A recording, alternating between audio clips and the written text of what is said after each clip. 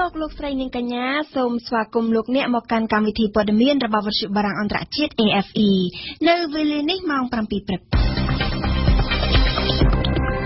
កម្មវិធីព័ត៌មានដោយអឹមរចនា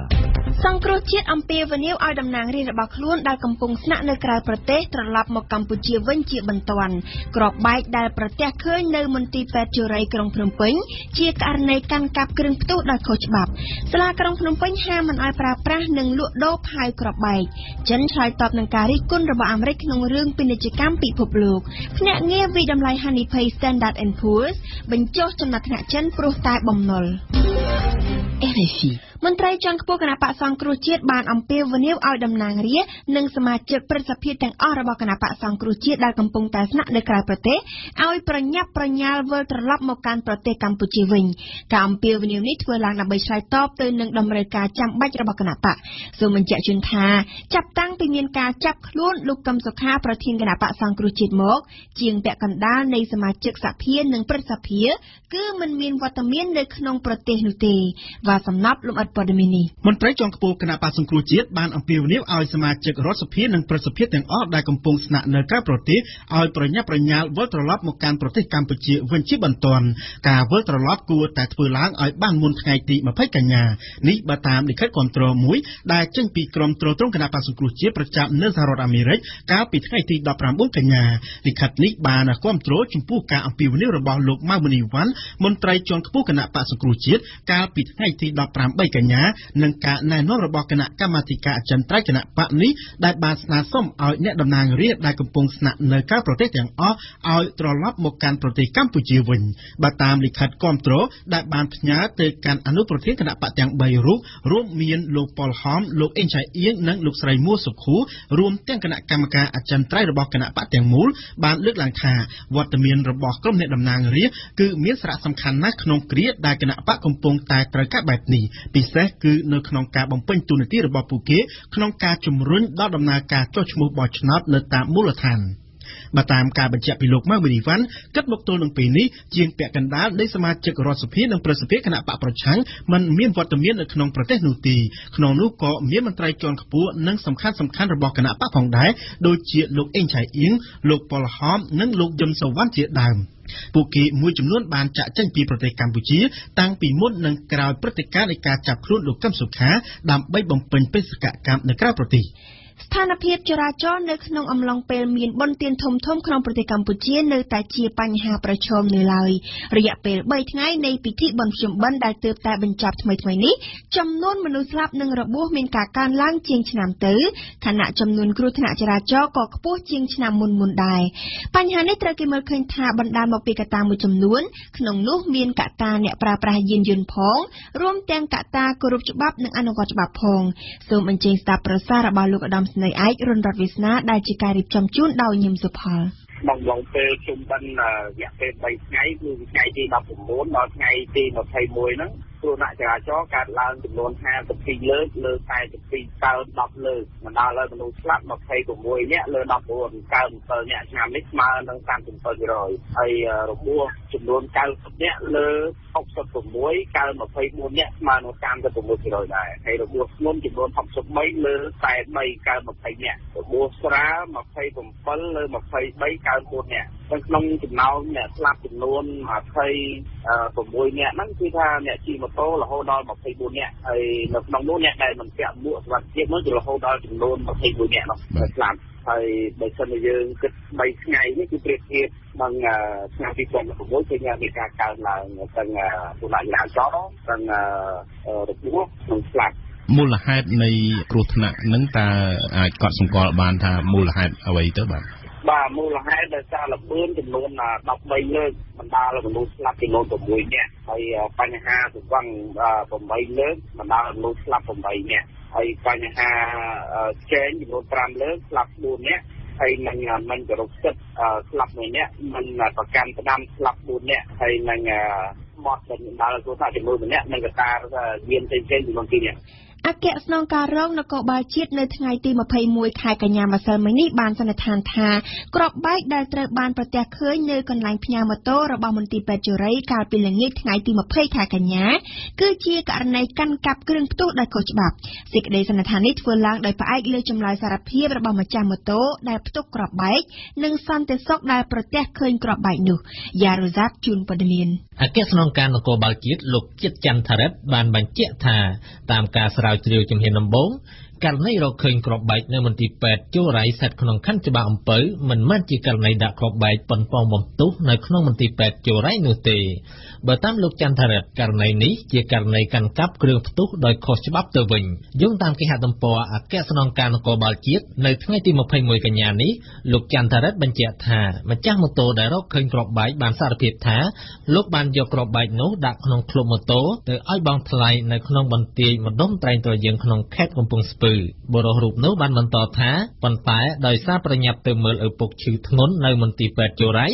លោកក៏បានជិះម៉ូតូនោះទៅផ្ញើនៅមន្ទីរពេទ្យដោយភ្លេចដកកូនសោពីម៉ូតូបើតាមអគ្គស្នងការរងនគរបាលជាតិពេលឃើញដូច្នោះសន្តិសុខដែលយាមការនៅមន្ទីរពេទ្យជរ័យបានចាក់សោក្នុងគោលបំណងយកទ្រព្យសម្បត្តិមានតម្លៃក្នុងឃ្លុបម៉ូតូរបស់គេលោកបន្តថាប៉ុន្តែសន្តិសុខរូបនោះក៏បានប្រទះឃើញក្របបែកទៅវិញលោកជាតិច័ន្ទរិទ្ធបញ្ជាក់ទៀតថាចំពោះករណីនេះសមត្ថកិច្ចកំពុងស្រាវជ្រាវបន្តទៀតដើម្បីរកប្រភពនិងគោលដៅរបស់ក្របបែកនោះរីឯម្ចាស់ម៉ូតូនិងសន្តិសុខរូបនោះត្រូវបានកម្លាំងស្នងការនគរបាលរាជធានីភ្នំពេញឃាត់ខ្លួនមកធ្វើការបំភ្លឺនិងស៊ើបអង្កេតបន្តទៀតសូមរំលឹកថានៅវេលាម៉ោងជាង11យប់ថ្ងៃទី20កញ្ញាឆ្នាំ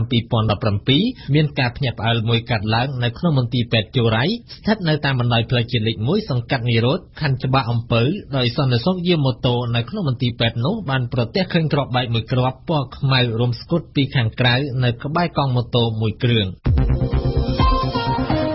ជាថ្មីម្ដងទៀតសាលារាជធានីភ្នំពេញនៅថ្ងៃទី21កញ្ញាបានបន្តអំពាវនាវហាមមិនឲ្យប្រើប្រាស់និងលក់ដូរផាវដែលមានរូបរាងដោយក្របបែកនៅតាមទីផ្សារនិងការចែកចាយនៅក្នុងរាជធានីភ្នំពេញនោះទេដើម្បីធានាសន្តិសុខសុវត្ថិភាពក្នុងសង្គមនេះបើតាមសេចក្តីប្រកាសព័ត៌មានរបស់សាលារាជធានីភ្នំពេញការប្រើប្រាស់និងការលក់ដូរចែកចាយផាវដែលមានរូបរាងប្រហាក់ប្រហែលស្រដៀងទៅនឹងក្របបែកត្រូវបានសាលារាជធានីភ្នំពេញលើកឡើងថាគឺមានចេតនាមិនល្អក្នុងការប្រើប្រាស់ដើម្បីបំភាន់ធ្វើឲ្យសភាពការសន្តិសុខសម្រាប់ធ្នាប់មិនល្អនៅក្នុងសង្គមដូច្នេះប្រសិនបើអាជីវករនៅតែបន្តដាក់លក់ឬមិនស្ដាប់តាមសេចក្តីណែនាំនិងការជូនដំណឹងរបស់អាជ្ញាធរទេសមត្ថកិច្ចនឹងដកហូតផាវទាំងនោះនិងបញ្ជូនទៅស្នងការនគរបាលរាជធានីភ្នំពេញដើម្បីចាត់ការតាមនីតិវិធីនេះបើតាមសាលារាជធានីភ្នំពេញចាប់តាំងពីថ្ងៃច័ន្ទទី25ខែកញ្ញាសប្តាហ៍ក្រោយនេះតទៅក្រុមការងារត្រីភាគីរួមមានភាគីសហជីពនយោជកព្រមទាំងរដ្ឋាភិបាលនឹងជួបជជែកគ្នាដើម្បីបើកក្របបង្ហាញតួលេខរៀងៗខ្លួនក្នុងការកំណត់ប្រាក់ឈ្នួលអបបរមាផ្នែកវិញ្ញាណភ័ណ្ឌកាត់ដេរនិងផលិតស្បែកជើងសម្រាប់ឆ្នាំ2018លោកអាធុនប្រធានសហភាពការងារកម្ពុជាដែលជាភាគីសហជីពបានអះអាងប្រាប់វិទ្យុបារាំងអន្តរជាតិថាសហជីពនៅមិនទាន់មានតួលេខដើម្បីដាក់ទៅកិច្ចប្រជុំត្រីភាគីនៅឡើយទេដោយត្រូវរងចាំកិច្ចប្រជុំក្នុងចំណោមសហជីពនៅថ្ងៃទី24ខែកញ្ញាខាងមុខនេះសិនលោកអាធុនថ្ងៃទី24នេះគឺជាការប្រជុំចុងក្រោយនៃការប្រជុំផ្ទៃក្នុងនៅក្នុងចំណោមសហជីពហើយចាប់ពីថ្ងៃ25ទៅមិននៅថ្ងៃ25មួយទេគឺអាច25 26 27រយៈពេល1សប្តាហ៍ឬ2សប្តាហ៍យើងចរចារហូតអញ្ចឹងគឺយើងនឹងធ្វើការចរចាតែចំនួនតួលេខផ្លូវការដែលសហជីពនៅជ្រើសរើសយកដើម្បីទៅធ្វើការចរចាមកដល់ពេលនេះគឺអត់ទាន់ស្រាច់នៅឡើយទេអញ្ចឹងហើយគឺតួលេខនឹងចេញនៅថ្ងៃទី24ពេលល្ងាចនឹងឯងហើយ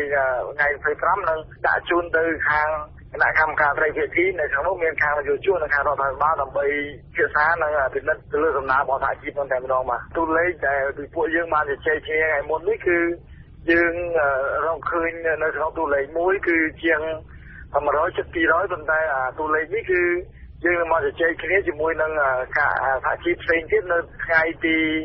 24នេះចុងក្រោយតែនៅក្នុងលទ្ធភាពនៃការចរចាប្រាក់ឈ្នួលយើងមានបទពិសោធន៍ 3-4 ឆ្នាំក្រោយពីកតកម្មឆ្នាំ2013មកគឺយើងមានកិច្ចព្រមព្រៀងមួយនៅថ្ងៃទី24 25ខែ4ឆ្នាំ2014មកការចរចាត្រូវទៅចរចាជារៀងរាល់ឆ្នាំហើយឆ្នាំនេះសហជីពក៏នឹងពិនិត្យមើលទី1គឺប្រាក់ឈ្នួលអបបរមាហ្នឹងដែលយើងមានលទ្ធភាពជជែកគ្នាបានប៉ុណ្ណាហើយបើសិនជា มันបានអាហ្នឹងយើងក៏ពិនិត្យមើលលទ្ធភាពផ្សេងទៀតដែលក្នុងនោះយើងគិតថារហូតធ្វើដំណើរក៏ដូចជាពាក់ព័ន្ធនៅប្រាក់រង្វាន់ទៀងទាត់នៅអាហារសម្រាប់កម្មករដូចជាអាហារថ្ងៃត្រង់អីជាដើមហើយយើងនឹងលើកយកទៅនិយាយជាមួយនឹងយុវជនហើយរដ្ឋាភិបាលយើងក៏នឹងស្នើឲ្យពង្រឹងនៃការផ្ដោតទៅលើការបញ្ចូលតម្លៃអគ្គិសនីនិងទឹកភ្លើងដល់កម្មករហ្នឹងអាចថាទូទាំងប្រទេសព្រោះពេលបច្ចុប្បន្នហ្នឹងគឺមានត្រឹមតែនៅរាជធានីភ្នំពេញទេហើយចំពោះផ្ទះជួលនេះទោះបីជារដ្ឋាភិបាលបានបង្កើតច្បាប់ឲ្យក៏ដោយប៉ុន្តែក្នុងคนផ្ទះជួលមួយចំនួនឬក៏ផ្ទះជួលមួយចំនួនគឺมันបានអនុវត្តតាមច្បាប់នេះទេដោយសារតែច្បាប់មិនទាន់មានវិធាននៃការអនុវត្តទេមានន័យថាផ្ទះជួលទៅឡើងតាមម្ចាស់ផ្ទះជួលឬក៏កន្លែងក្រុមហ៊ុនស្ថានភាពអាកាសធាតុរយៈពេលប្រមាណថ្ងៃខាងមុខដោយមានភ្លៀងធ្លាក់រីប៉ាយត្រូវក្រសួងធនធានទឹកបញ្ជាក់ថាមិនមែនជាភ្លៀងនៅក្នុងរដូវវស្សាធម្មតានោះទេអ្នកនាំពាក្យក្រសួងធនធានទឹកលោកច័ន្ទយុធាបានអះអាងប្រាប់វិទ្យុបារាំងអន្តរជាតិ RFI ថាក្រសួងកំពុងតែតាមដានយ៉ាងយកចិត្តទុកដាក់ដល់បញ្ហាអាកាសធាតុបន្ទាប់ពីតំបន់សមុទ្រគំរាមកំហែងដោយរលកធំនិងទឹកភ្លៀងក្នុងកម្រិតខ្ពស់នៅក្នុងទីក្រុងភ្នំពេញកាលពីថ្ងៃពុធបណ្ដាលឲ្យមានការលិចលង់យ៉ាងដំណំសូមអញ្ជើញស្ដាប់ប្រសាសន៍របស់លោកច័ន្ទយុធាមិនមែនជាភ្លៀងធម្មតាទេយើងសំដៅថាបើក្នុងរដូវវស្សាកាលណាភ្លៀងធម្មតាគឺជាភ្លៀងដែលកើតឡើងដោយសារឥទ្ធិពលរបស់មូសុងនិរដីបានន័យថានោះគឺធម្មតាប៉ុន្តែនៅពេលនេះទន្ទឹមនឹងយើងស្ថិតនៅក្នុងរដូវវស្សាហើយយើងទទួលឥទ្ធិពលពីមូសុងនិរដីយើងក៏បានទទួលបន្ថែមនៅឥទ្ធិពលពីប្រព័ន្ធទៀតដែលកំពុងតែអូសកាត់នៅភាគខាងជើងនៃប្រទេសរបស់យើងចឹងទេដោយសារឥទ្ធិពលរបស់ប្រព័ន្ធទៀតនេះធ្វើឲ្យទី1គឺជាពិសេសខ្ញុំផ្ដោតអារម្មណ៍ដោយសារពេលនេះគឺស្ថិតនៅក្នុងកំឡុងពេលបុណ្យសពហើយបងប្អូនប្រជាពលរដ្ឋរបស់យើងលើកចេញដំណើរទៅកំសាន្តគ្រប់ទីកន្លែងរួមទាំងបណ្ដាកោះនានានៅក្នុងលំហសមុទ្រផងចឹងទេចាប់ពីថ្ងៃម្សិលមិញហើយនឹងអាចអូសបន្លាយរហូតដល់ថ្ងៃទី27ស្ថានភាពអាកាសធាតុមិនជាអំណោយផលល្អប្រមាណទេសម្រាប់ការធ្វើដំណើរតាមសមុទ្រដូច្នេះរាល់ការធ្វើដំណើរតាមសមុទ្រឬក៏ការធ្វើដំណើរទៅកំសាន្តនៅតាមបណ្ដាកោះនានាដែលស្ថិតនៅក្នុងលំហសមុទ្រគឺថាសូមឲ្យបងប្អូនបង្កើនការយកចិត្តទុកដាក់ប្រុងប្រយ័ត្នព្រោះថាស្ថានភាពអាកាសធាតុមិនសូវជាអំណោយផលល្អប្រមាណទេនេះសម្រាប់តំបន់មាត់សមុទ្រដោយឡែកនៅតំបន់ខ្ពង់រាបនិងតំបន់ទំនាបកណ្ដាលរបស់យើងគឺអាចនឹងមានភ្លៀងធ្លាក់ចាប់ពីក្នុងកម្រិតពីបង្គួរទៅច្រើនជាពិសេសនៅតំបន់ខ្ពង់រាបហើយនៅតំបន់ទំនាបកណ្ដាលរបស់យើងមួយចំនួនក៏អាចនឹងមានភ្លៀងធ្លាក់ពីបង្គួរទៅច្រើនផងដែរជាពិសេសដូចជារាជធានីភ្នំពេញបណ្ដាខេត្តដូចនេះប៉ុន្តែជាសរុបមកវិញតើតើនឹងសន្តិភាពយើងមិនเคยមានការព្រួយបារម្ភប្រមាណទេលើកលែងតែរាជធានីភ្នំពេញថ្ងៃម្សិលមិញនេះនៅស្ថានីយ៍ស្វ័យប្រវត្តិរបស់យើងស្ថានីយ៍សម្រាប់ភ្លៀងចាក់ទៅមុខយើងសង្កេតឃើញរហូតដល់81កន្លះបានអញ្ចឹងគឺជាបរិមាណទឹកភ្លៀងដែលខ្លាំងមែនទែនហើយយើងកម្រនឹងជួបប្រទេសណាជាងកាល 4-5 ឆ្នាំ 10 ឆ្នាំយើងអាចជួបម្ដងក៏មានតែបរិមាណទឹកភ្លៀងរបៀបនេះយើងសូមងាកមកជម្រាបជូនពីព័ត៌មានអន្តរជាតិវិញម្ដងនៅថ្ងៃប្រហ័សទី21ខែកញ្ញាប្រទេសចិនតាមរយៈអ្នកនាំពាក្យក្រសួងពាណិជ្ជកម្មលោកកៅហ្វេងបានបញ្ចេញព្រឹត្តិកម្មវិបកអាមេរិកដែលបានរិះគន់ទៅលើនយោបាយពាណិជ្ជកម្មរបស់ចិនដោយមិននិយាយចំឈ្មោះអាមេរិកលោកហ្វេងបានបញ្ជាក់ច្បាស់ថាគំនិតឯកតោភាគីនិងការអំពាវនាវជាលក្ខណៈឯកតោភាគីរបស់បណ្ដាប្រទេសមួយចំនួននាពេលបច្ចុប្បន្នគឺជាបញ្ហាប្រឈមដែលពុំធ្លាប់មានពីមុនមកទេនៅក្នុងពាណិជ្ជកម្មពិភពលោកគួយគុនធារាជូនព័ត៌មានប្រតិកម្មរបស់ចិនតាមរយៈអ្នកនាំពាក្យក្រសួងពាណិជ្ជកម្មលោកកៅហ្វេនពេលនេះបានធ្វើឡើងបន្ទាប់ពីអាមេរិកបានដាក់គំនាបកាន់តែខ្លាំងលើចិនក្នុងរឿងពាណិជ្ជកម្មនិងការសន្យារបស់ចិនក្នុងការបើកទីផ្សារក្នុងស្រុកឲ្យកាន់តែទូលំទូលាយបន្ថែមទៀតសម្រាប់ក្រុមអ្នកវិនិយោគបរទេសលោកហ្វេនបានបញ្ជាក់ច្បាស់ដោយមិនអល់ឯកថារដ្ឋាភិបាលបានអនុវត្តនយោបាយតែមួយដោយស្មារភាពនិងគ្មានការរើសអើងចំពោះក្រុមហ៊ុនបរទេសដែលកំពុងរកស៊ីនៅចិនក៏ដូចជាក្រុមហ៊ុនក្នុងស្រុកព្រមទាំងបន្ថែមថាក្រុមអ្នកវិនិយោគបរទេសទាំងអស់មិនគួរបារម្ភពីការវិនិយោគរបស់ខ្លួននៅក្នុងប្រទេសចិនទេដោយមិននិយាយចំឈ្មោះសហរដ្ឋអាមេរិកលោកហ្វេនបានអះអាងថាគំនិតឯកតោភាគីនិងការអំពាវនាវឲ្យប្រកាន់យកគំនិតអាត្មានិយមរបស់ប្រទេសខ្លះគឺជាបញ្ហាប្រឈមដែលមិនធ្លាប់មាននៅក្នុងប្រព័ន្ធពាណិជ្ជកម្មពហុភាគី ទន្ទឹមគ្នានេះលោក Fen ក៏បានចេញមុខការពារនយោបាយចិនស្ដីពីការវិនិយោគបរទេសដោយបញ្ជាក់ថាគ្មានច្បាប់ណាមួយដែលតម្រូវឲ្យមានការផ្ទេរបច្ចេកវិទ្យាពីរោងចក្រសហគ្រាសបរទេសទៅឲ្យរោងចក្រសហគ្រាសចិនឡើយនៅថ្ងៃច័ន្ទទី18 កញ្ញាក្រសួងពាណិជ្ជកម្មចិនបានបើកយុទ្ធនាការដើម្បីការពារសិទ្ធិនៃកម្មសិទ្ធិបញ្ញារបស់រោងចក្រសហគ្រាសដែលគាំទ្រដោយអ្នកវិនិយោគទុនបរទេសសូមជម្រាបជូនថារដ្ឋបាលអាមេរិកបានប្តឹងចិនទៅអង្គការពាណិជ្ជកម្មពិភពលោកលើសំណុំរឿងវិវាទមួយចំនួនពិសេសការអនុវត្តរបស់ចិនទាក់ទងនឹងកម្មសិទ្ធិបញ្ញានៅថ្ងៃច័ន្ទទី18 កញ្ញាថ្មីនេះអ្នកតំណាងក្រសួងពាណិជ្ជកម្មអាមេរិកលោករ៉ូប៊ែបានថ្លែងថាចិនជាប្រទេសគំរាមកំហែងពាណិជ្ជកម្មពិភពលោកដោយលោករ៉ូប៊ែលើកឡើងពីការអនុវត្តនយោបាយឧបត្ថម្ភធនសាធារណៈឬការបង្ខំឲ្យមានការផ្ទេរបច្ចេកវិទ្យាជាដើមយ៉ាងណាក៏ដោយភាពមិនចុះសម្រុងគ្នារវាងចិននិងអាមេរិកក្នុងសំណុំរឿងពាណិជ្ជកម្មពិភពលោកឬមួយក៏សំណុំរឿងអន្តរជាតិផ្សេងទៀតអាចនឹងលើកទៅជជែកនៅក្នុងជំនួបរវាងលោកដូណាល់ត្រាំនិងសមាភិកីចិនលោកស៊ីជីនពីងនាដំណើរទស្សនកិច្ចរបស់លោកត្រាំក្នុងទឹកដីចិននាខែវិច្ឆិកាខាងមុខយើងបន្តចាប់អារម្មណ៍ពីចិនដែរកាលពីខែឧសភាភ្នាក់ងារវិតម្លៃហានិភ័យសេដ្ឋកិច្ច Moody's បានទម្លាក់ចំណាត់ថ្នាក់ចិនម្ដងរួចហើយនៅថ្ងៃប្រហោះម្សិលមិញនេះទៀតសោតភ្នាក់ងារវិតម្លៃហានិភ័យ Standard & Poor's មួយទៀតបានប្រកាសទម្លាក់ចំណាត់ថ្នាក់ប្រទេសចិនមួយកម្រិតដែរក្រោមហេតុផលថាចិនជាប់បំណុលច្រើនមានហានិភ័យហិរញ្ញវត្ថុខ្ពស់ខ្លាំងយើងស្ដាប់អៀងសុកមិញរយៈពេលជាប់បំណុលរបស់ចិនកាន់តែវែងបានបង្កើនហានិភ័យហិរញ្ញវត្ថុនិងសេដ្ឋកិច្ចកាន់តែខ្លាំងបំណុលសាធារណៈនិងឯកជននៅចិនបានពង្រឹងកំណើនផលិតផលសរុបក្នុងស្រុកមែន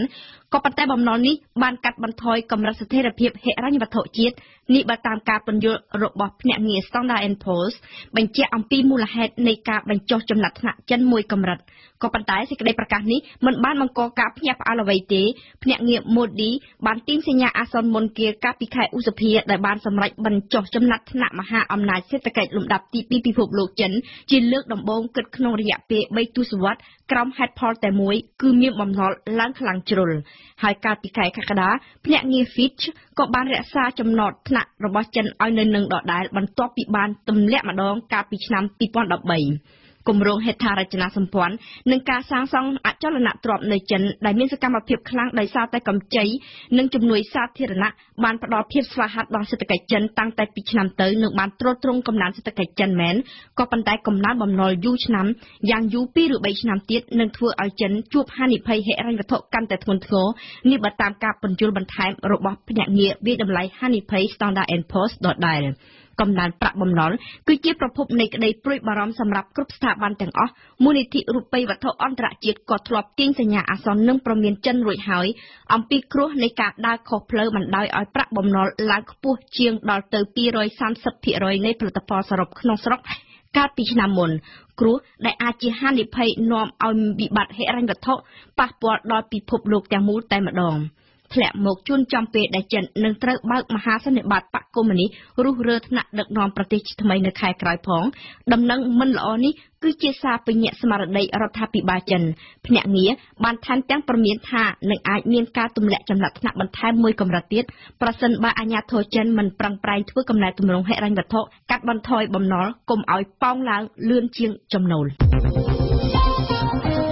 ក្នុងបទសម្ភាសន៍នាទីក្រុងញូវយ៉កប្រធានាធិបតីបារាំងលោកអេម៉ានូអែលម៉ាក្រុងបានចាត់ទុកអំពើហិង្សាលើជនជាតិរ៉ូហិញ៉ានៅភូមាគឺជាអំពើប្រល័យពូជសាសន៍និងជាការបោសសម្អាតជាសាសន៍ក្នុងពេលដែលបារាំងចង់ធ្វើជាអ្នកផ្ដួចផ្ដើមគំនិតដាក់គំនាបភូមាក្នុងវិបត្តិនេះក្រុមហ៊ុន Facebook បានប្រកាសបិទគប់ការបង្ហោះផ្សាយរបស់ពួកឧទាមរ៉ូហិញ៉ានៅលើប្រព័ន្ធសង្គមរបស់ខ្លួននៅថ្ងៃប្រហោះម្សិលមិញលោកប្រមុខការទូតកូរ៉េខាងជើងរីជុងហ៊ូបានប្រៀបប្រដូចការគំរាមរបស់លោកដូណាល់ត្រាំដែលនឹងកំទេចកូរ៉េខាងជើងឲ្យក្លាយជាផេះទៅនឹងឆ្កែចេះតែព្រុសមនុស្សចេះតែដើរនឹងថាសម្ដីរបស់លោកត្រាំនឹងគ្មានថ្ងៃអាចបំភ័យកូរ៉េខាងជើងបានឡើយលោករីជុងហ៊ូបានថ្លែងយ៉ាងដូចនេះនៅក្នុងទីក្រុងញូវយ៉កដែលលោកបានទៅចូលរួមមហាសន្និបាតអង្គការសហប្រជាជាតិ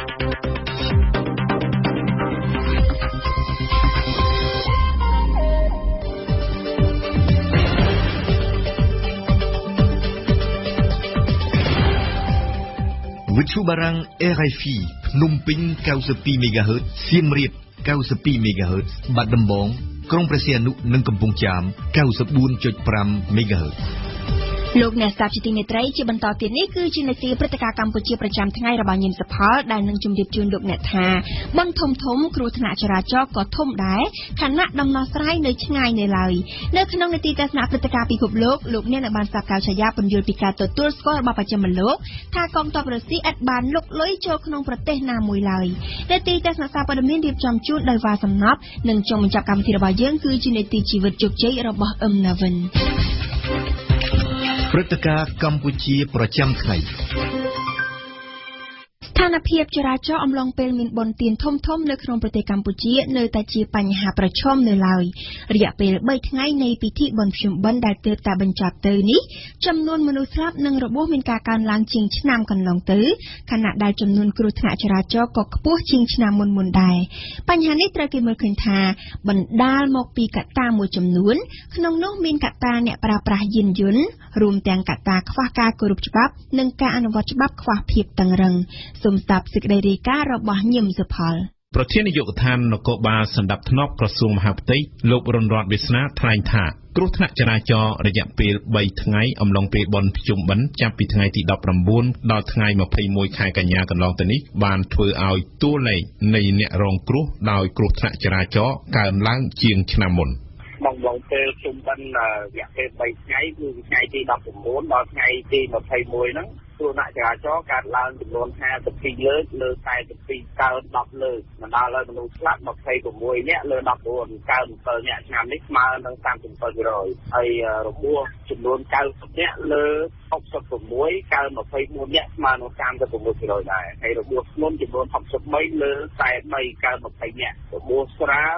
27លើ23កើន4នាក់ក្នុងចំណោមអ្នកស្លាប់ចំនួន26នាក់ហ្នឹងគឺថាអ្នកជិះម៉ូតូរហូតដល់24នាក់ហើយនៅក្នុងនោះអ្នកដែលមិនពាក់មួកសុវត្ថិភាពនោះគឺរហូតដល់ចំនួន21នាក់នោះស្លាប់ហើយបើសិនជាយើងគិត3ថ្ងៃនេះគឺប្រៀបធៀបនឹង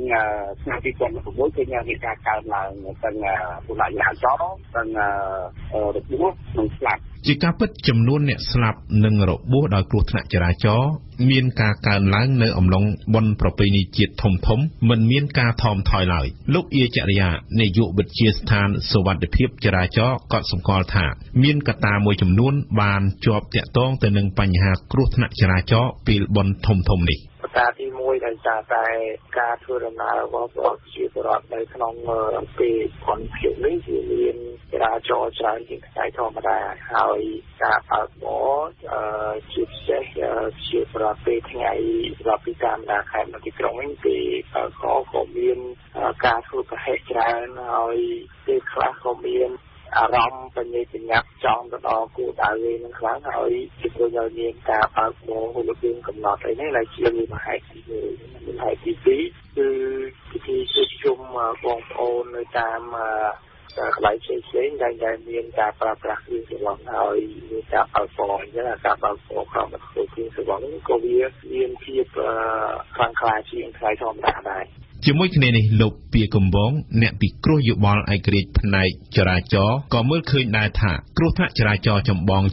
នៅក្នុងឱកាសបុណ្យធំគឺបណ្ដាលមកពីភាគច្រើនដោយមនុស្សតែប៉ុណ្ណឹងកន្លែងចរាចរណ៍បច្ចុប្បន្ននេះគឺថារហូតដល់ថ្ងៃនេះគឺយើងមិនទាន់មានខ្ញុំអត់បានទូលេខពីក្រសួងមហាផ្ទៃថាយើងបានប៉ុន្តែយើងក៏សង្កត់ថារយៈក្រោយនេះគឺយើងមានកន្លែងចរាចរណ៍ច្រើនហើយកន្លែងមួយគឺមានការច្រើនដែរដូចជាស្លាប់2នាក់ឬ3នាក់អញ្ចឹងប៉ុន្តែនៅក្នុងនោះគឺយើងមើលឃើញថាអ្វីដែលគួរឲ្យកត់សម្គាល់គឺពាក់ព័ន្ធទៅនឹងការប្រើប្រាស់របៀបនិងការហូបគ្រឿងស្រវឹងបាទទាំងនេះគឺយើងជាងរាល់ឆ្នាំយើងថាកត្តាមនុស្សគឺជាកត្តាចម្បងដែលមានរហូតប្រមាណជា 90% ហើយដែលកើតឡើងដោយសារកត្តាមនុស្សដូចជាឆ្នាំរាល់ដងដែរឆ្នាំនេះយើងគិតថាកត្តាមនុស្សគឺបង្កឲ្យមានបញ្ហាចរាចរណ៍ច្រើនបើទោះបីជាយើងមើលឃើញថាក្នុងរដូវកាលបុណ្យធំនោះគឺយើងមានចំនួនលំហូរចរាចរណ៍លើដងផ្លូវច្រើនក៏ប៉ុន្តែទោះយ៉ាងណាក៏ដោយប្រសិនបើការប្រើប្រាស់ល្បឿនហើយនឹងការហូបគ្រឿងស្រវឹងនោះមានការចេះប្រើប្រាស់ក្នុងប្រមាណដែលគាត់មានការទទួលខុសត្រូវអាចនឹងកាត់បន្ថយគ្រោះចរាចរណ៍ពាក់ព័ន្ធទៅនឹងបរិមាណនៃការស្លាប់និងរបួសដោយគ្រោះថ្នាក់ចរាចរណ៍អំឡុងពេលបុណ្យភ្ជុំបិណ្ឌនេះលោករុនរតន៍វាសនារំលឹកថាសមត្ថកិច្ចមិនបានបណ្តែតបណ្ដោយទេតែងតែមានការអប់រំជាប់ជានិច្ចសមត្ថកិច្ចបានធ្វើការផ្សព្វផ្សាយច្រើននៅតាមដើមទីជាពិសេសតាមលេនឡានហ្នឹង យកទៅការផ្សព្វផ្សាយប៉ុន្តែបើសិនជាយើងគិតពីមួយឆ្នាំទៅមួយឆ្នាំក៏បញ្ហាច្រើនដែរដូចជាកត្តាយានយន្តនៃអ្នកបបោខាងដែរអញ្ចឹងឆ្នាំនេះឃើញការស្លាប់ថ្ងៃទី1មានចំនួន7ហើយថ្ងៃទី2ចំនួន8ហើយថ្ងៃទី3នេះមានចំនួន11អញ្ចឹងយើងគិតទៅស្លាប់26នាក់ប៉ុន្តែបើសិនជាយើងគិតមធ្យោបាយវិញអានឹងវាកើនបន្តិចបន្តួចទេតែវាមិនច្រើន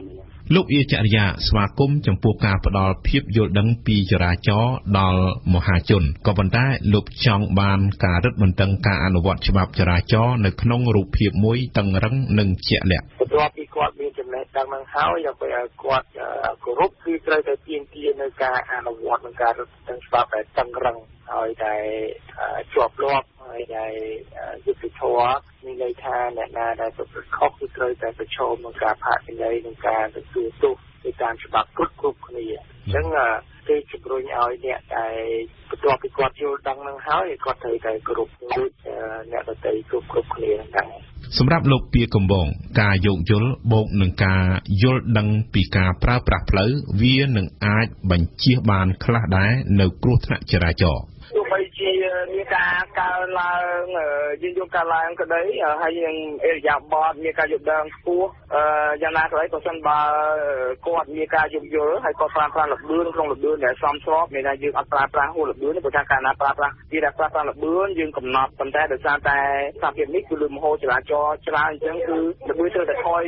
យចុះជាងអ្វីដែលច្បាប់កំណត់អញ្ចឹងមានថាការប្រើប្រាស់ល្បឿនមិនសមរម្យគឺជាកត្តាចម្បងដែល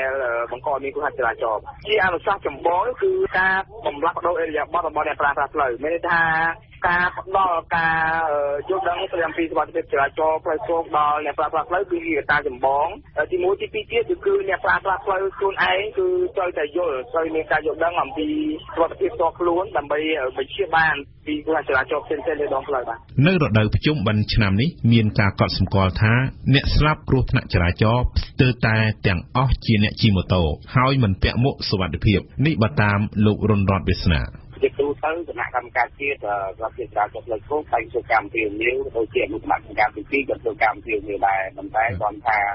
ឆ្នាំនេះយើងឃើញថាអ្នកជិះម៉ូតូក៏នៅជាកង្វល់ច្រើនដោយសារគាត់ធ្វើដំណើរមិនពាក់មួកសុវត្ថិភាពគឺឃើញថាក្នុងចំនួន26អ្នកហ្នឹងឃើញថាមាន24អ្នកបាត់ហើយអ្នកជិះម៉ូតូហើយឆ្នាំអញ្ចឹងតែជាបញ្ហាព្រោះអ្នកដែលជិះរថយន្តហើយប៉ះជាមួយម៉ូតូមិនទៅទេប៉ុន្តែដោយសារម៉ូតូនិងម៉ូតូនេះក៏ជាគូកាន់កើតដែរបញ្ហាអ្នកដែលជិះម៉ូតូមិនព្រមពាក់មួកសុវត្ថិភាពនេះគេឃើញថាจากការកន្លងមកយើងទៅការផ្សព្វផ្សាយច្រើនទាំងតាមសាលារៀនតាមបេឡានក៏ដូចជានៅតាមភូមិឃុំមានសុវត្ថិភាពនេះគឺយើងទៅការផ្សព្វផ្សាយព្រោះថាអ្នកស្លាប់តាមទៅជាដូចអ្នកតាមស្លាប់តាមផ្លូវលំអាហ្នឹងក៏ជាបញ្ហាដែរព្រោះឥឡូវនេះការស្លាប់មួយចំនួនតាមផ្លូវជាតិមិនទៅជាសម្បូរប៉ុន្តែការស្លាប់ទៅតាមផ្លូវលំទៅចូលវិញដោយសារគាត់បើកក្នុងស្ថានភាពហ្នឹងអាហ្នឹងក៏ជាបញ្ហាដែរបណ្ដាលឲ្យស្លាប់ជាចេញអាជីពម៉ូតូតែម្ដងក៏ប៉ុន្តែអ្វីដែលជាការកត់សម្គាល់របស់លោកអៀចរិយានោះគឺការខ្វះចន្លោះនៃការត្រួតពិនិត្យនិងការអនុវត្តច្បាប់របស់សមត្ថកិច្ចនៅក្នុងអរិយាប័ត្រមួយមិនទាន់តឹងរឹងជាធម្មតានៅក្នុងប្រទេសកម្ពុជាយើងកាលណាមានពិធីបុណ្យធំចេះទៀតជើមានការឈប់សម្រាកច្រើនទាំងមន្ត្រីរាជការគ្រប់លំដាប់ថ្នាក់ហើយមន្ត្រីអង្គការក៏មានការឈប់សម្រាកខ្លះដែរអញ្ចឹងមានអ្នកខ្លះគាត់ធ្វើមានអ្នកខ្លះគាត់ឈប់ដែរអញ្ចឹងមានគឺការរឹតបន្តឹងច្បាប់ដូចជាការត្រួតពិនិត្យទៅលើល្បឿនការត្រួតពិនិត្យទៅលើការប្រើប្រាស់ជាតិអាល់កុលហើយបើកបរហ្នឹងគឺថានៅក្នុងម្ដងបុណ្យធំនេះក៏វាមានភាពខ្វះចន្លោះច្រើនដែរមូលហេតុពីរដែលធ្វើឲ្យមានគ្រោះថ្នាក់តែជាមូលហេតុសំខាន់ដែលធ្វើគ្រោះថ្នាក់នេះគឺមានមិនសូវបានអនុវត្តឲ្យតឹងរឹងដែរចឹងដែរគឺជាមូលហេតុដែលឲ្យគ្រោះថ្នាក់នៅក្នុងប៉ុនធំវាមានសភាពខ្លាំងក្លាជាងថ្ងៃធម្មតាដែរកត្តាផ្លូវថ្នល់ក៏ជាធាតុផ្សំដែលបណ្ដាលឲ្យមានគ្រោះថ្នាក់ចរាចរណ៍កើតឡើងដែរលោកអៀចរិយាបន្ថែមយើងនៅតែមានបញ្ហានោះដោយសារតែផ្លូវថ្នល់របស់យើងកំពុងតែមានការអភិវឌ្ឍជារៀងរាល់ថ្ងៃ ហើយការរៀបចំគេហៅថាសុវត្ថិភាពឬក៏បរិក្ខារចរាចរណ៍តាមដងផ្លូវរបស់យើងក៏វានៅមានភាពខ្វះចន្លោះច្រើនដូចជាផ្លាកសញ្ញាគំនូរសញ្ញានិងការត្រួតពិនិត្យទៅលើតំបន់ជាងកឬតំបន់ដែលមានគ្រោះថ្នាក់ញឹកញាប់ហ្នឹងយើងក៏មិនទាន់មានក្រុមដើម្បីធ្វើការចុះសិក្សានិងកែច្នៃតំបន់ហ្នឹងឲ្យវាមានសុវត្ថិភាពឡើយដែរអញ្ចឹងកត្តាផ្លូវដែលនៅខ្វះចន្លោះឬខ្វះការត្រួតពិនិត្យទៅលើសុវត្ថិភាពផ្លូវថ្នល់ហ្នឹងក៏អាចបង្កឲ្យមានគ្រោះថ្នាក់ដែរហើយផ្លូវយើងនៅជនបទក៏មានការវិវត្តច្រើនដែរហើយក៏មានខ្វះចន្លោះនៅផ្លាកសញ្ញាភ្លើងសញ្ញាឬក៏ភ្លើងបំភ្លឺផ្លូវរបស់យើងក៏វាមានមិនទាន់គ្រប់គ្រាន់នៅឡើយដែរអាហ្នឹងក៏វាអាចក៏ឲ្យមានគ្រោះថ្នាក់ដែរលោកពីកំបងបន្ថែមដែរដោយលើកឡើងពីគុណសម្បត្តិខ្លះរបស់សមត្ថកិច្ចក្នុងការអនុវត្តច្បាប់និងភាពអវិជ្ជមានមួយចំនួនរបស់អ្នកប្រើប្រាស់ផ្លូវប្រកបដោយភាពខុសឆ្គងយើងឃើញថានៅពេលបច្ចុប្បន្ននេះគឺរាជរដ្ឋាភិបាលជាអនុគណៈកម្មការជាតិសុវត្ថិភាពចរាចរណ៍ផ្លូវគោលលោកតែជាចិត្តតាមក្នុងការអប់រំផ្សព្វផ្សាយទាំងកំឡុងពេលបុណ្យជាតិធំៗក៏ដូចជាពេលធម្មតាក៏ប៉ុន្តែយើងដឹងហើយថាប្រព័ន្ធនៃការបំលាស់រយៈបមនុស្សនៅមានកម្រិតអញ្ចឹងគឺការយល់ដឹងគាត់ក៏មានកម្រិតដូច្នេះហើយពេលខ្លះទៀតសូរ៉ាចូលខ្លួនគាត់ទៅធ្វើឲ្យបាត់បង់នៅការគិតក្នុងរយៈពេលខ្លីដែលធ្វើឲ្យគាត់មានការបង្កើនល្បឿនក្នុងការបាត់បង់ឬក៏គាត់មិនយកចិត្តទុកដាក់ថាពេលខ្លះគឺឱកាសនៃការធ្វើដំណើរផ្លូវឆ្ងាយរបស់គាត់ធ្វើឲ្យគាត់អស់កម្លាំងជាមួយនឹងជាតិអាល់កុហុលនៅក្នុងខ្លួនធ្វើឲ្យគាត់មានការធ្វេសប្រហែសលោករុនរតន៍វាសនាទទួលស្គាល់ថាការស្លាប់និងរបួសដោយសារគ្រោះថ្នាក់ចរាចរណ៍ពេលបុណ្យទានធំៗដូចជាបុណ្យភ្ជុំបិណ្ឌជាដើមតែងមានការកើនឡើងជាងថ្ងៃធម្មតាជារៀងរាល់ឆ្នាំយើងឃើញហើយថាគណៈកម្មការប្រតិបត្តិការផ្លូវតែងធ្វើការព្រាវនាវហើយនៅក្នុងនោះក៏មន្ត្រីអនុវត្តច្បាប់ជាផ្សេងក៏បានចរាចរណ៍និងបណ្ដាស្មារតីក៏តែងធ្វើការត្រួតពិនិត្យបញ្ហាល្បឿនបញ្ហាទៅដល់ដែរប៉ុន្តែនៅជាការព្រួយបារម្ភដោយសារការស្លាប់នៅក្នុងថ្ងៃដែលមានពិធីបុណ្យជាពិសេសជុំបិណ្ឌអញ្ចឹងតែងកើនជា10ដងប៉ុន្តែថ្ងៃទី3ដែលជាថ្ងៃបង្ហើយនេះគឺឃើញថាស្លាប់នឹងការកើនរហូតដល់10នាក់អញ្ចឹងបើសិនជាយើងប្រៀបធៀបនឹងថ្ងៃធម្មតាអាចវាគុណនឹង2ដងអញ្ចឹងគឺឃើញថាឲ្យតែមានបុណ្យទានហើយវាតែងតែមានការស្លាប់នឹងកើនទោះយ៉ាងណាលោកអៀចរិយាក៏ជ្រាបផ្ដល់ជាអនុសាសន៍ផងដែរមូលដ្ឋានដំបូងបំផុតដើម្បីទប់ស្កាត់គ្រោះថ្នាក់ចរាចរណ៍នេះគឺបងប្អូនប្រជាពលរដ្ឋដែលជាអ្នកប្រើប្រាស់ផ្លូវហ្នឹងត្រូវធ្វើការបើកបរឬក៏ប្រើប្រាស់ផ្លូវហ្នឹងដោយប្រុងប្រយ័ត្នចំណុចទី1គឺត្រូវគោរពច្បាប់ចរាចរណ៍ហ្នឹងជាជាងការបើកបរលឿនការចែងនិងការបើកបរនៅក្រោមអធិពលគ្រោះថ្នាក់ហ្នឹងដល់បញ្ជាឲ្យផុតដើម្បីឲ្យយើងធ្វើដំណើរដោយមានសុវត្ថិភាពខ្ពស់ទី2រាជរដ្ឋាភិបាលត្រូវតែមានវិធានការទី1មុនពេលបុណ្យធំៗនេះត្រូវធ្វើការអប់រំផ្សព្វផ្សាយឲ្យបានទូលំទូលាយហើយក្នុងអំឡុងបុណ្យនេះគឺត្រូវតែធ្វើការរឹតបន្តឹងជាពិសេសទៅលើមូលហេតុដែលធ្វើឲ្យមានគ្រោះថ្នាក់នោះដូចជាការបើកបរទូរពលចំណងនិងការបើកបរក្រៅពលគ្រឿងស្រវឹងនោះគឺយើងត្រូវតែមានរៀបចំក្រុមដើរត្រួតពិនិត្យនៅតាមផ្លូវជាតិសំខាន់ៗគឺត្រូវតែត្រួតពិនិត្យឲ្យបានតឹងរ៉ឹងហើយមួយទៀតជាជំហានបន្ទាប់ដែរហ្នឹងគឺរដ្ឋាភិបាលត្រូវតែបង្កើតក្រុមដើម្បីត្រួតពិនិត្យទៅលើសុវត្ថិភាពផ្លូវថ្នល់ហ្នឹងស្ដាប់កម្មវិធីព័ត៌មានរបស់វិទ្យុបារាំង RFI ពេលព្រឹកពីម៉ោង 7 ដល់ម៉ោង 8 ពីម៉ោង 10 កន្លះដល់ម៉ោង 11 ថ្ងៃរសៀលពីម៉ោង 1 ដល់ម៉ោង 2 រសៀលនិងពីម៉ោង 4 កន្លះដល់ម៉ោង 5 និងពេលយប់ពីម៉ោង 7 ដល់ម៉ោង 8កម្មវិធីនេះសហការឧបត្ថម្ភដោយ Camp Probiotic ជាផលិតផលធម្មជាតិ 100% មានប្រសិទ្ធភាពខ្ពស់ដល់សុខភាពដូចជាជួយសម្រួលការរំលាយអាហារបំបាត់ stress ធ្វើឲ្យពិសាបាយបានសម្រានលក់ស្រួលនិងបំបាត់ការឈឺសន្លាក់ឆ្អឹង Camp Probiotic ជាផលិតផល PPM និង Conferel ហើយចែកចាយដោយក្រុមហ៊ុន DKSH សាកលវិទ្យាល័យឯកទេសនៅកម្ពុជា CUS សិក្សាដើម្បីគុណភាពសិក្សាដើម្បីសមត្ថភាពវិជ្ជាជីវៈសិក្សានៅ CUS Sinvenyu Link Cafe ដោយម៉ាស៊ីន Probat ដែលមានតែមួយគត់នៅកម្ពុជាទំនាក់ទំនងទូរស័ព្ទលេខ010 816 222និង011 816 222គ្រឹះស្ថានមីក្រូហិរញ្ញវត្ថុ LOLC មានផ្ដល់សេវាប្រាក់កម្ចីសេវាប្រាក់បញ្ញាសន្សំនិងសេវាបង់រំលោះជួល LOLC គំនិតរីកចម្រើនវិទ្យាស្ថានអន្តរទ្វីបអាមេរិក AII ផ្ដល់ជូនកម្មវិធីសិក្សាថ្នាក់បរិញ្ញាបត្ររងពិសេសត្រឹមរយៈពេល2ឆ្នាំលោកអ្នកនឹងទទួលបានចំណេះដឹងខ្ពស់និងសមត្ថភាពគ្រប់គ្រាន់សម្រាប់ការងារ និងម៉ាស៊ីនទឹកក្តៅម៉ារីនណៃជាផលិតផលលំដាប់ថ្នាក់លេខ1របស់ប្រទេសជប៉ុនមានគ្រប់ប្រភេទតាមតម្រូវការរបស់លោកអ្នកទស្សនៈព្រឹត្តិការណ៍ពិភពលោកលំហាត់យុទ្ធសាស្ត្ររួមរុស្ស៊ីបេឡារុសក្រោមឈ្មោះថាបច្ចឹមទិស2017បានចប់ជាស្រេចបាត់នាល្ងាចថ្ងៃទី20កញ្ញាម្សិលមិញក្រោយពីបានប្រព្រឹត្តទៅអស់រយៈពេលពេញមួយសប្តាហ៍នៅលើដែនដីរុស្ស៊ីផងបេឡារុសផងទាំងលើដីគោកទាំងក្នុងអាកាសទាំងក្នុងសមុទ្រដោយមានការតាមដានពីខាងអ្នកសង្កេតការយោធា95នាក់មកពី50ប្រទេសអ្នកសង្កេតការយោធាមកពី50ប្រទេសនេះបានឃើញនឹងភ្នែកផ្ទាល់ជឿជាក់ថាសមយុទ្ធនេះមានផ្ដិតជាប់ទៅដោយលក្ខណៈការពារសុទ្ធសាធហើយតាំងគោលដៅប្រឆាំងភេរវនិយមដោយដែលមូស្គូនិងក្រុងមីនស្បានប្រកាសអញ្ចឹងប៉ុន្តែប្រធានាធិបតីលីតុយអានីដោយថ្លែង3ថ្ងៃមុនពីលើវេទិកាមហាសន្និបាតអង្គការសហប្រជាជាតិបែរទៅជាហៅសមយុទ្ធនេះថាជាការគំរាមដល់មនុស្សជាតិទាំងមូលយើងស្ដាប់កៅឆាយាសេណារីយ៉ូលំហាត់បានប្រព្រឹត្តទៅក្រុមក្រសែភ្នែកសេនានុពល95នាក់មកពី50ប្រទេសចំណែកពួកអ្នកថតភាពយន្តនិងរូបភាពនៃឈុតប្រយុទ្ធចំនួនរាប់សិបក្រុមមកពីបរទេសខំប្រជែកគ្នារកកន្លែងបញ្ឈរកាមេរ៉ាខ្លួនពួកអ្នកកាសែតលោកខាងលិចដែលតាមធម្មតាតែមកនៅឡើងនៅឃ្លាបង្អើលជាទម្លាប់ទៅហើយថាទ័ពរុស្ស៊ីកំពុងយាត្រាមក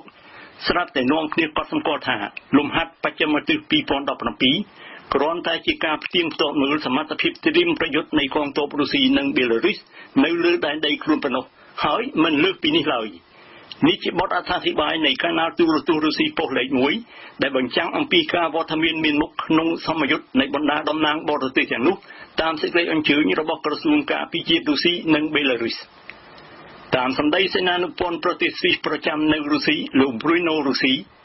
ពួកខ្ញុំបានឃើញជាក់ស្ដែងមែនគឺសេណារីយ៉ូលំហាត់ដែលមានប្រកាសក្នុងសន្និសីទសារព័ត៌មាននៅម៉ូស្គូអ្នកឆ្លើយឆ្លងនៃទូរទស្សន៍អាមេរិក CBS News រៀបរាប់ថាលំហាត់នេះជាការស៊ាំជើងពិតប្រាកដសម្រាប់អង្គភាពផ្លែកៗនៃកងកម្លាំងប្រដាប់អាវុធរុស្ស៊ីតាមកាសែត The Washington Post លំហាត់នេះជាលទ្ធភាពសម្រាប់រុស្ស៊ីបង្ហាញឲ្យពិភពលោកឃើញអានុភាពថ្មីនៃកងកម្លាំងប្រដាប់អាវុធខ្លួនដែលបានឆ្លងកាត់ការធ្វើទំនើបកម្មមួយទសវត្សរ៍មកពួកយោធារុស្ស៊ីខិតខំបង្ហាញឲ្យឃើញពីជោគជ័យលំហាត់ទោះបីវាប្រព្រឹត្តទៅក្នុងអាកាសធាតុមិនអនុគ្រោះក្តី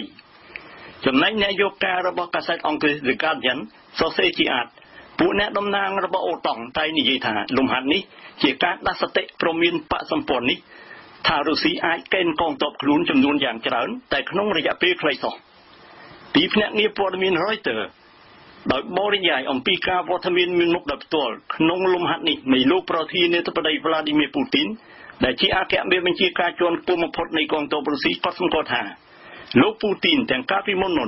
ឧស្សាហ៍បង្ហាញខ្លួនជាញឹកញយក្នុងពិធីយោធាបែបនេះដោយប្រើវាសម្រាប់ពង្រឹងជំនឿទុកចិត្តមកលើរូបគាត់ពីខាងប្រជាពលរដ្ឋរុស្ស៊ីក្នុងឋានៈជាអ្នកការពារយ៉ាងមាំផលប្រយោជន៍ជាតិរុស្ស៊ីលើឆាកពិភពលោកឥឡូវគេកំពុងរងចាំតើអង្គការណាដែលមេដឹកនាំរុស្ស៊ីនេះអាយុ64ឆ្នាំ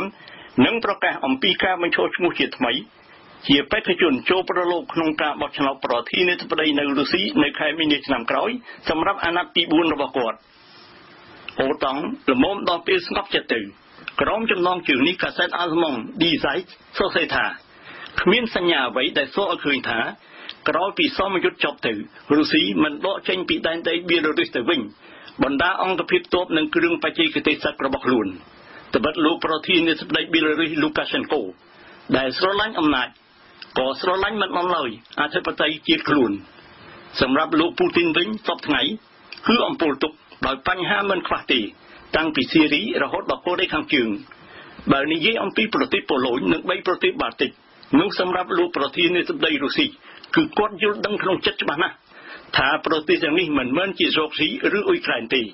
ត្បិតគេសុទ្ធតែជាសមាជិកបកសម្ព័ន្ធអូតង់ម្ល៉េះហើយបានជាសូម្បីតែទ័ពអូតង់ចំនួន4កងរស្នាតូចដែលឥឡូវឈរជើងប្រចាំការនៅតាមប្រទេសទាំង4នោះ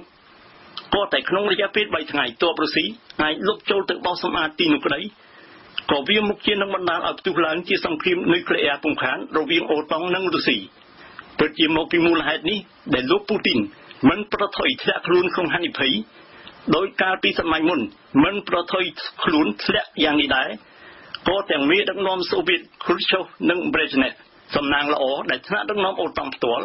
បានប្រតិកម្មដោយចេះថ្លឹងមុខថ្លឹងក្រោយទាំងយោងទៅលើសម្ដីលោកអគ្គលេខាធិការ Jens Stoltenberg ដែលថាលំហាត់យុទ្ធសាស្ត្ររួមរុស្ស៊ីបេឡារុសមិនពំនាំជាការគំរាមត្រង់ផ្ទាល់ហើយដល់បកសម្ព័ន្ធនេះប៉ុន្តែមេដឹកនាំនៃប្រទេសបាល់ទិកលីទុអានីដែលជាសមាជិកអូតុងមានព្រំដែនជាប់នឹងរុស្ស៊ីផងបេឡារុសផងគឺលោកស្រីប្រធានាធិបតីដាលីយ៉ាគ្រីបូស្កៃតេ3ថ្ងៃមុនក្នុងបរិវេណមហាសន្និបាតអង្គការសហប្រជាជាតិពេលទទួលជួបដោយលោកអគ្គលេខាធិការអង្គការសហប្រជាជាតិបានទូលពិតគាត់ថាលំហាត់សឹករុស្ស៊ីបេឡារុសដកជាប់ដោយលក្ខណៈវីលុកឈ្លានពានដែលចូលរួមតាមសម្ដីគាត់គឺយោធាដល់ទៅ100,000 នាក់មិនមែនជាង 10,000 នាក់ដោយទូលេខផ្លូវការនោះទេសមយុទ្ធនេះជាការត្រៀមទុកឈ្នន់សម្រាប់ហក់ទៅវីលុកចូលកាន់កាប់ប្រទេសលីទុអានីរបស់គាត់និងប្រទេសបាល់ទិកឯទៀតព្រមទាំងប៉ូឡូញហើយពេលថ្លែងពីលើវិទ្យការមហាសន្និបាតអង្គការសហប្រជាជាតិតាមលេខរៀងជាវាគ្មិនទី14ដោយគណៈប្រតិភូរុស្ស៊ីបាននាំគ្នាធ្វើពហិការចាក់ចេញពីសាលប្រជុំមិនខ្ចីយកត្រចៀកផ្ទៀងស្ដាប់សន្ទរកថាគាត់ឡើយលោកស្រីប្រធានាធិបតីលីទុអានីបានថ្លែងថាលំហាត់សឹកនេះជាការគំរាមដល់សហគមន៍ពិភពលោកទាំងមូលតែម្ដងជាការរំលឹកតាំងពីមុនដល់សមយុទ្ធនេះម្លេះអ្នកនាំពាក្យវិមានក្រឹមឡាំងលោក Dmitry Peskov បានហៅរលកបំភ័យជុំវិញលំហាត់នេះថាជាអំពើបង្កហេតុត្រង់គាត់គូបញ្ជាក់ថារាល់អ្វីៗដែលប្រព្រឹត្តទៅក្នុងក្របខ័ណ្ឌលំហាត់គឺឆ្លើយស្របយ៉ាងតឹងរ៉ឹងនឹងច្បាប់អន្តរជាតិទេសនាសារព័ត៌មានតើថ្ងៃនេះសារព័ត៌មានដែលចេញផ្សាយនៅស្រុកខ្មែរចាប់អារម្មណ៍លើព្រឹត្តិការណ៍សំខាន់អ្វីខ្លះសូមអញ្ជើញលោកនាងស្ដាប់ការសម្ដាប់ដូចតទៅគេហទំព័រនៅក្នុងប្រទេសកម្ពុជានៅថ្ងៃនេះបានបន្តចុះផ្សាយពីប្រធានរឿងពិធីបុណ្យភ្ជុំបិណ្ឌខ្មែរដែលបានបញ្ចប់ទៅកាលពីថ្ងៃទី20កញ្ញា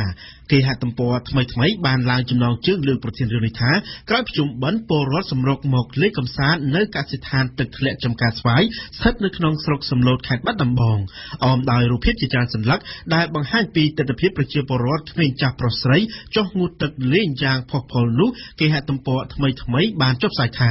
នៅលើផ្ទៃដី84ហិកតានៃកសិដ្ឋានទឹកធ្លាក់ចំការស្វាយស្ថិតនៅក្នុងខេត្តបាត់ដំបងបានទាក់ទាញភ្ញៀវទេសចរជាច្រើនទៅលេងកម្សាន្តនិងហែលទឹកនៅទីនោះខណៈដែលគេហទំព័រ Fresh News វិញបានចុះផ្សាយពីចំនួនភ្ញៀវទេសចរទៅលេងកម្សាន្តនៅតំបន់អង្គរខេត្តសៀមរាបថាភ្ជុំបិណ្ឌឆ្នាំនេះតំបន់អង្គរទទួលបានភ្ញៀវទេសចរជាង14,000 នាក់កើនឡើងជាងឆ្នាំ2016គេហទំព័រដែលល្បីចុះផ្សាយពីប្រធានរឿងបែកធ្លាយមួយនេះបានស្រង់របាយការណ៍ដែលផ្ដល់ដោយរដ្ឋមន្ត្រីក្រសួងទេសចរលោកថោងខុនមកចុះផ្សាយដោយសរុបពីពិធីបុណ្យភ្ជុំបិណ្ឌរយៈពេល3ថ្ងៃចាប់ពីថ្ងៃទី19ដល់ថ្ងៃទី21ខែកញ្ញាឆ្នាំ2017ថា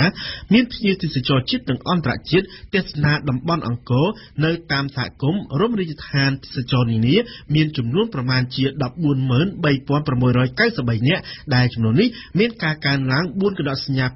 81% បើប្រៀបធៀបនឹងរយៈពេលដូចគ្នាកាលពីឆ្នាំ2016 ដែលមានភ្ញៀវទេសចរជាតិនិងអន្តរជាតិតែចំនួន 137,091 នាក់ចំណែកគេហទំព័រ CEN ដែលមានម្ចាស់តែមួយជាមួយនឹងកាសែតរស្មីកម្ពុជាវិញក៏បានចុះផ្សាយដោយថាភ្ញៀវទេសចរក្នុងស្រុកបានសម្រុកទៅលេងកម្សាន្តនៅភ្នំ1500ស្ថិតនៅក្នុងស្រុកវាលវែងខេត្តពោធិ៍សាត់បើតាមគេហទំព័រ CEN នេះបានរៀបរាប់ថានៅទីនោះមានផ្លូវឡើងភ្នំបត់បែនរាងដូចអន្ទង់អាំងចោតខ្ពស់ទឹកជ្រោះទេសភាពព្រៃភ្នំខៀវបៃតងស្រស់ត្រឈឹងត្រឈៃនិងខ្យល់អាកាសត្រជាក់បរិសុទ្ធល្អ CEN បានស្រង់សម្ដីរបស់អតីតពលករក្នុងផែនការក5នៅផ្លូវលេខ56ម្នាក់ថាភ្ញៀវទេសចរទៅទស្សនាគោលដៅភ្នំ1500ម៉ែត្រនោះនឹងត្រូវឆ្លងកាត់ការដ្ឋានផ្លូវជាតិលេខ55អតីតផ្លូវ56ហើយនឹងអាចបានឃើញទីតាំងគួរឲ្យចាប់អារម្មណ៍បែបអនុស្សាវរីយ៍កំសត់ខ្លោចផ្សារលំបាកវេទនានៅក្នុងសក្បាច់សង្គ្រាមពីទសវត្សរ៍ទី80ដល់90ដូចជាព្រៃភ្នំក្រំថ្មព្រៃមូសគ្រុនចាញ់ចាញ់ទឹកចាញ់ដីទៀកចំណុចទឹកចេញអូដេកាស្រែពាំងទីសក្ការៈលោកតាគ្រីយាយម៉ៅប្រម៉ោយ ផ្ទះ29ដែលជាអតីតទីបញ្ជាការកងពលនិងចំណុច80ដែលជាអតីតបន្ទាយវរៈ80ចំណុច5ភ្នំ 1500 ម៉ែត្រអាសនៈដូនម៉ៅស្ពានជ័យជំនះនិងថ្មដាច់ជាដើមដែលឡែកនៅតំបន់មាត់សមុទ្រខេត្តព្រះសីហនុវិញគេហទំព័រដើមអំពិលបានចុះផ្សាយដោយធ្វើតុល្យការចុងក្រោយថាពិធីបុណ្យភ្ជុំបិណ្ឌ3ថ្ងៃខេត្តព្រះសីហនុទទួលបានភ្ញៀវទេសចរជាង 90000 នាក់ក្រៅពីប្រធានរឿងសប្បាយនេះគេហទំព័រ Fresh News វិញក៏បានចុះផ្សាយពីតុល្យការ3ថ្ងៃនៃគ្រោះថ្នាក់ចរាចរណ៍នៅក្នុងពិធីបុណ្យភ្ជុំបិណ្ឌនេះដែរថាបានកើតឡើងចំនួន52លើកនិងបណ្ដាលឲ្យមនុស្ស26នាក់ស្លាប់និង90នាក់បានរងរបួសធ្ងន់និងស្រាល Fresh News បានប្រៀបធៀបនឹងរយៈពេលដូចគ្នាកាលពីឆ្នាំ2016ថាចំនួនគ្រោះថ្នាក់ចរាចរណ៍បានកើនឡើង10ករណីខណៈដែលចំនួនអ្នកស្លាប់និងរបួសក៏បានកើនឡើងចំនួន31នាក់ដែរគ្រោះថ្នាក់ចរាចរណ៍52លើកនេះបណ្ដាលឲ្យម៉ូតូខូចចំនួន73គ្រឿងរថយន្តតូចចំនួន22គ្រឿងរថយន្តធំ1គ្រឿងនិងយានយន្តផ្សេងៗចំនួន1គ្រឿងហើយមូលហេតុសំខាន់ដែលបណ្ដាលឲ្យមានគ្រោះថ្នាក់ចរាចរណ៍នេះភាគច្រើនគឺបណ្ដាលមកពីការបើកបរក្នុងល្បឿនលឿននិងស្ថិតនៅក្នុងភាពស្រវឹងកូនស្រីអាដាមកឹមសុខារំលឹកអនុស្សាវរីយ៍ជុំគ្នាជាមួយឪពុកកាលពីឆ្នាំមុនក្នុងពិធីបុណ្យភ្ជុំបិណ្ឌនេះបើតាមការចុះផ្សាយរបស់គេហទំព័រថ្មីគេហទំព័រនេះបានកត់សម្គាល់ថាស្របពេលដែលប្រជាពលរដ្ឋខ្មែរកំពុងតែជួបជុំគ្រួសារសាច់ញាតិបងប្អូនក្នុងពិធីបុណ្យជុំក្នុងឱកាសបុណ្យភ្ជុំបិណ្ឌកូនស្រីរបស់អាដាមកឹមសុខាប្រធានគណៈបក្សសង្គ្រោះជាតិបានបង្ហាញភាពសោកសៅនៅលើបណ្ដាញសង្គម Facebook នៅពេលដែលខ្លួនឃ្លាតឪពុកក្នុងអំឡុងពិធីបុណ្យដ៏ធំរបស់កម្ពុជាមួយនេះភាពសោកសៅតែកញ្ញាកឹមសមាធិដាកូនស្រីរបស់អាដាមកឹមសុខាបង្ហាញនៅលើបណ្ដាញសង្គមនោះគឺរូបភាពទទួលទានអាហារជុំគ្នាជាមួយឪពុកម្ដាយបងស្រីគឺកញ្ញាកឹមមនុស្សជានិងរូបនាងផ្ទាល់កាលពីរដូវភ្ជុំបិណ្ឌឆ្នាំមុនតាក់ទងទៅនឹងករណីរបស់លោកកឹមសុខានេះដែរគេហទំព័រ CEN ដែលជាផ្នែកមួយនៃកាសាររស្មីកម្ពុជាក៏បានចុះផ្សាយដែរថាក្រសួងមហាផ្ទៃកំពុងត្រៀមខ្លួនបញ្ជូនលោកកឹមសុខាទៅកាន់សាលាឧទ្ធរនៅថ្ងៃទី26កញ្ញាខណៈដែលអគ្គនាយកពន្ធនាគារបានសរសេរលិខិតទៅកាន់អគ្គព្រះរាជអាជ្ញាសាលាឧទ្ធរដោយបានបង្ហាញពីការព្រួយបារម្ភទៅលើបញ្ហាសន្តិសុខសុវត្ថិភាពក្នុងការនាំខ្លួនលោកកឹមសុខាមកកាន់តុលាការសាលាឧទ្ធរដើម្បីបើកការពិភាក្សាដេញដោលសួរនាថ្ងៃទី26ខែកញ្ញាខាងមុខនេះជីវិតជោគជ័យនៅក្នុងកម្មវិធីជីវិតជោគជ័យរបស់យើងនៅថ្ងៃនេះណាវិនសូមណែនាំលោកអ្នកនាងឲ្យបានស្គាល់ពីដំណើរជីវិតរបស់អ្នកនាងខៃខេមរ៉ាត់នាយកគ្រប់គ្រងក្រុមហ៊ុន Blue Media សូមជំរាបសួរអ្នកនាងខៃខេមរ៉ាត់ចាជំរាបសួរបងដោយការជំរាបជូនពីខាងលើនេះអញ្ចឹងថានៅក្នុងកម្មវិធីជីវិតជោគជ័យរបស់វិទ្យុយើងនៅថ្ងៃនេះខ្ញុំសូមណែនាំលោកអ្នកស្ដាប់ឲ្យបានស្គាល់ពីដំណើរជីវិតពិតរបស់អ្នកនាងខៃខេមរ៉ាត់ដែលជានាយកគ្រប់គ្រងក្រុមហ៊ុនផលិតកម្មវិធីឯកសារទូរទស្សន៍មួយឈ្មោះថា Blue Media ក្រុមហ៊ុន Blue Media ដែលបានបង្កើតនៅក្នុងឆ្នាំ2009មានមនុស្សមិនតិចនោះទេដែលបានស្គាល់និងដែលបានឲ្យក្រុមហ៊ុននេះផលិតឯកសារវីដេអូនានាឲ្យនោះតែប្រហែលជាពួកគាត់នៅមិនទាន់ស្គាល់ទេពីដំណើរជីវិតរបស់ម្ចាស់ឬក៏អ្នកគ្រប់គ្រងក្រុមហ៊ុនមួយនេះជាដំបូងនេះខ្ញុំបាទចង់ដឹងថាតើមានហេតុផលអ្វីដែលអ្នកនាងចាប់យកអាជីពជាអ្នកផលិតឯកសារនេះដែលការងារនេះភាគច្រើនជាមនុស្សប្រុសជាអ្នកធ្វើនោះបាទចាដើមឡើយខ្ញុំរៀនខ្ញុំជួយចាប់ខាងអានសិភៅហើយនិងខាងអក្សរសាស្ត្រការសរសេរតែងសេចក្តីអីអញ្ចឹងទៅទើបនៅពេលដែលខ្ញុំរៀនចប់ប្រឡងជាប់បាក់ឌុបហ្នឹងខ្ញុំចូលទៅមហាវិទ្យាល័យនៅពេលចូលមហាវិទ្យាល័យហ្នឹងខ្ញុំក៏ជាក្មេងម្នាក់យើងជា intern នៅខាងទូតជាតិកម្ពុជាហ្នឹងអញ្ចឹងនៅពេលនោះគឺខ្ញុំមានឱកាសបានរៀនជាមួយនឹងគ្រូមួយចំនួនដែលខាងទូទស្សន៍ជាតិហ្នឹងគាត់យកមកមានតាំងជាជនជាតិជប៉ុនជនជាតិបារាំងជនជាតិអីទាំងអស់ហ្នឹងហើយគាត់ការបរៀនពេលហ្នឹងគឺផ្ដោតទៅលើ documentary film មួយចំនួនយើងទៅបន្តរៀននៅក្រៅប្រទេសទៀតខ្ញុំរៀនជំនាញខាងសារព័ត៌មានដំបូងផុតគឺនៅប្រទេសហ្វីលីពីនបន្ទាប់មកបានខ្ញុំចប់មហាវិទ្យាល័យទៅពួកខ្ញុំរៀនជំនាញមួយទៀតបន្តយក documentary film ហ្នឹងនៅជាមួយនៅខាងប្រទេសកូរ៉េខ្ញុំចប់ពីកូរ៉េខ្ទង់ឆ្នាំ2007ចាប់ពីឆ្នាំ2007នឹងហើយដែលអ្នកនាងចាប់ផ្ដើមអាជីពជាផ្លូវការខាងផលិតឯកសារទូរទស្សន៍នេះចាហើយពីឆ្នាំបន្ទាប់ក្រុមហ៊ុន Blue Media ក៏បានបង្កើតឡើងចាដោយសារយើងមក មកយើងធ្វើជាលក្ខណៈប្រជិតទុយយើងបៀលជាធីមយើងប្រមូលអ្នកនេះមកដែលគាត់ចេះខ្លះយើងបន្តខ្លះអី volunteer អីចឹងទៅនៅពេលដែលយើងបានរៀងហឹងហើយបើយើងចាប់ផ្ដើមបើកជាក្រុមហ៊ុន Blue Media ពាក់ព័ន្ធទៅនឹងគេហៅថា media នេះគឺគ្រាន់តែជាមួយផ្នែករបស់ខាងក្រុមហ៊ុនយើងទេដោយឡែកខាងក្រុមហ៊ុនយើងគឺយើងមានជំនាញខាង design ហើយយើងមានជំនាញខាងធ្វើ 2D 3D animation ជំនាញដែលយើងសេតវីយើងដែលខ្លាំងបំផុតនោះគឺ 3D និយាយពីប្រវត្តិរបស់អ្នកនាងវិញអ្នកនាងមានស្រុកកំណើតនៅក្នុងទីរួមខេត្តកំពង់ចាមដែលមានលោកឪពុកអ្នកម្ដាយជាមន្ត្រីរាជការហើយអ្នកនាងបានចូលរៀននៅសាលាភូមិន្ទភ្នំពេញនៅឆ្នាំ2002ខាងអក្សរសាស្ត្រមានលោកឪពុកអ្នកម្ដាយជាមន្ត្រីរាជការតែអ្នកនាងបានមកចាប់អាជីពបែបជាអ្នកសារព័ត៌មាននេះទៅវិញខ្ញុំស្រឡាញ់ការអានហើយខ្ញុំយល់ថាខ្ញុំយល់ថាហ្វីមគឺសំខាន់ណាស់ពីព្រោះថាមនុស្សម្នាក់នៅពេលដែលយើងបាត់បង់រូបរាងឬក៏យើងបាត់បង់និយាយចំគឺនៅពេលដែលយើងលែងរស់នៅឬមួយក៏អីអញ្ចឹងទៅឯកសារទាំងអស់ហ្នឹងគឺជាអ្នកប្រាប់ទៅមនុស្សជំនាន់ក្រោយថាបុគ្គលនៅជំនាន់ហ្នឹងបានធ្វើអីគេខ្លះហ្នឹងគឺជាត្រៀមរបស់ខ្ញុំហ្មងហើយខ្ញុំធ្វើការងារកន្លងមកគឺ success មែនតើឧទាហរណ៍ថាខ្ញុំស្រឡាញ់វិហារគំនូរបុរាណនៅតាមព្រះវិហារអីចឹងបើសិនជាយើងម្នាក់យើងទៅគ្រាន់តែប្រាប់ថាជួយអភិរក្សផងអញ្ចឹងវាហាក់ដូចជាការនិយាយរបស់យើងវាអត់សូវមានឥទ្ធិពលខ្លាំងទេប៉ុន្តែបើសិនជាយើងដូចគ្នាយើងចងក្រងជាឯកសារមួយដ៏ល្អបំផុតជា documentary មួយនិយាយពីគំនូរបុរាណហ្នឹងហើយយើងផ្សព្វផ្សាយអា clip វីដេអូយើង 6-7 នាទីហ្នឹងវាធ្វើឲ្យអ្នកមើលទាំងអស់ហ្នឹងកែប្រែអេយ៉ាបតអញ្ចឹងខ្ញុំគិតថាអានេះវាជាឥទ្ធិពលមួយសំខាន់ណាបច្ចុប្បន្ននេះក្រុមហ៊ុន Blue Media មានបុគ្គលិកជាង60នាក់ខ្ញុំដឹងថាក្រុមហ៊ុននេះមានក្រុមការងារធំ3ផ្នែកផ្សេងគ្នាយើងមានក្រុមដែលធ្វើការជាមួយនឹងផ្នែកស្ថាប័នរាជរដ្ឋាភិបាលបានន័យថាស្ថាប័នមួយរបស់រដ្ឋាភិបាលនោះគឺយើងមានក្រុមជំនាញធ្វើផ្សេងដែលឡែកការផលិតឯកសារជាមួយនឹងខាង NGO យើងមាន reporter យើងជំនាញផ្សេងដោយឡែកជាមួយនឹង private sector គឺយើងមានក្រុមរបស់យើងគាត់ focus ទៅលើ private sector ដោយសារអីអ្នកកសែតអ្នក producer ទាំងអស់ហ្នឹងគាត់អាចធ្វើលោកឡំគ្នាទេដោយសារបើសិនជាយើងធ្វើ service ឲ្យទៅក្រុមហ៊ុនឯកជនតម្លៃខ្ពស់ការកម្រិតនៃការផ្ដល់សេវាគឺមានការផ្ចិតផ្ចង់ដោយឡែកអ្នកដែលយើងធ្វើការឲ្យទៅខាងរាជរដ្ឋាភិបាលយើងត្រូវការអ្នកផលិតអ្នក producer ហ្នឹងស្វែងយល់ពីទស្សនវិជ្ជាស្ថានភាពផ្សេងទាំងនយោបាយទាំងការអប់រំទាំងអីហ្នឹងគឺគាត់អានច្រើនមែនតើអញ្ចឹងការសរសេររបស់គាត់ទៅ